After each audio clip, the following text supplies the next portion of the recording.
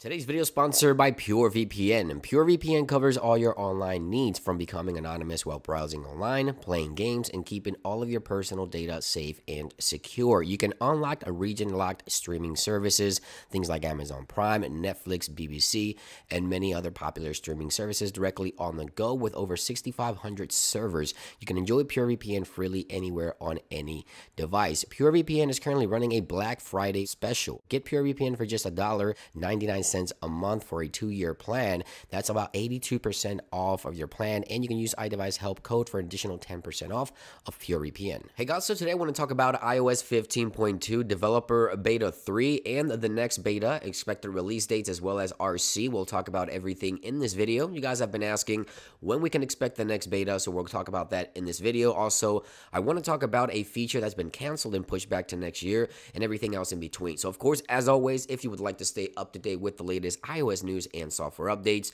don't forget to subscribe and turn on notifications so that you don't miss the next episode. Now, iOS 15.2 will be bringing some great features to the iPhone, right? We have the new safety communication features for iMessage platform here coming to the iPhone with 15.2. We have additional changes to the notification summary, which is super cool. I like the new style for notification summary. That's also coming, of course. The well-anticipated and much-anticipated app privacy feature, which is now fully featured, and we now have the graphical user interface so that we can understand everything that's happening in the background. Great feature coming to the iPhone with 15.2 app privacy. Some changes to emergency SOS. Now the countdown is now 5. When you press the side button, it's now 8, so it gives you more time to deactivate the emergency SOS. Apple is re-enabling legacy contact here, and now you can enable legacy contact. Hopefully this feature will make the final cut. And of course, we have some changes, minor changes as well. So if you want to check out everything that's happening with iOS 15.2, all my beta coverage will be linked in the description. The TV store now has a store tab, or the Apple TV rather application now has a store tab on the bottom here, which is new with 15.2. And within the camera application, we now have a micro photography toggle when you get close to a subject.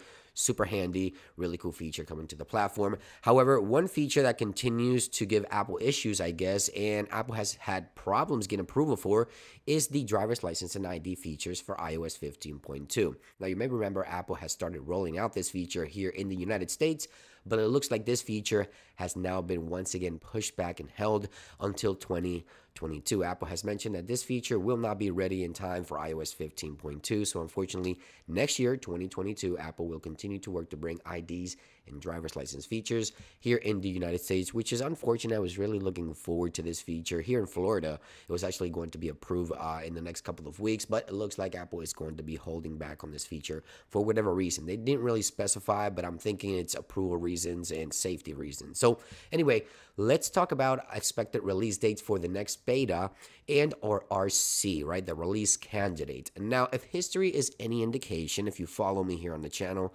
typically Apple doesn't work after the Thanksgiving week. We don't see any beta software, but Apple has changed so much over the past year or two that maybe they will be working this year after Thanksgiving. So if Apple decides to work after Thanksgiving week, which is going to be quite unusual if they do, we could see beta 4 or the RC release candidate as early as Monday, November the 29th next week, within the next 3 days after filming this video. So the week of the 29th and the first week of December, if Apple does continue to work this year through the holiday season, we could expect Apple to release the RC again or beta 4 next week. I know a lot of you guys are anticipating this software, and in terms of release dates, I still think this software will not be ready before Christmas. I think this software will be rolling out to the general public mid-January, but again, if Apple changes their tradition and how they do things, this software could release as early as the 3rd week of December, so the week of the 13th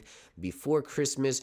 If Apple changes things around, we could see iOS 15.2. Of course, we all want this new software before the holiday season, so hopefully Apple will change their ways and they'll release the 4th beta or the RC next week, and 2 weeks later on the week of the 13th, we see the final release right before Christmas. Thank you for watching this quick update. Just wanted to answer those questions, let you guys know about the driver's license and ID feature being pushed back. Of course, if you want to watch my entire coverage, links will be in the description down below. Thank you for watching. Have a great day, guys, and I'll see you on the next one. Peace.